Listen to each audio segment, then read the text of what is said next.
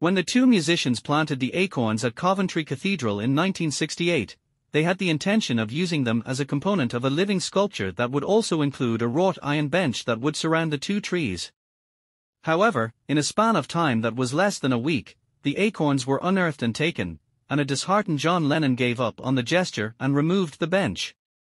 It is improbable that the most recent exhibit at Liverpool's Beatles Museum is the culmination of a 55-year-long narrative that includes John Lennon and Yoko Ono, an abandoned peace monument, a drunk motorist, and a retired traffic cop who does not care about the Beatles. It was discovered that a few days after the theft, a young guy was arrested for driving under the influence of alcohol in the vicinity, and Mike Davies, a traffic sergeant with the Warwickshire Police, was the one who retrieved the acorns from him. In order to ensure that the acorns would be preserved for future generations, the perpetrator and his girlfriend, who were in reality fans of the Beatles, had dug them up and coated them in clear nail polish. The acorns were left there, and they walked away, Davies, who is now 88 years old, said to the PA news agency. He went on to clarify that the acorns were, legally speaking, useless and had no owner, which is why he did not pursue charges against them. It would have been a waste of time to bring them back and replant them because they were coated with nail paint, which prevented them from growing. At the time of his retirement in 1980, Davies merely stored the acorns in his desk. After he retired, he transported them home in a cardboard box along with other personal items. Prior to the year before last, he had completely forgotten about them until he came across them.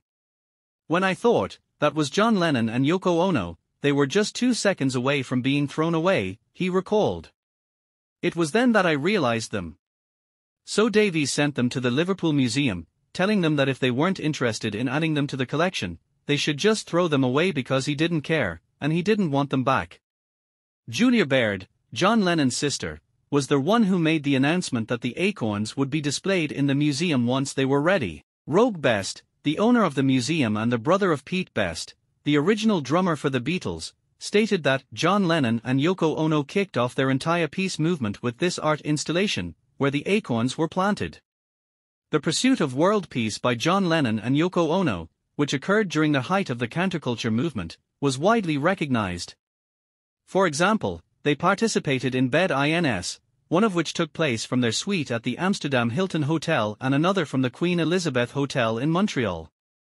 Additionally, they used the phrase "war is over if you want it."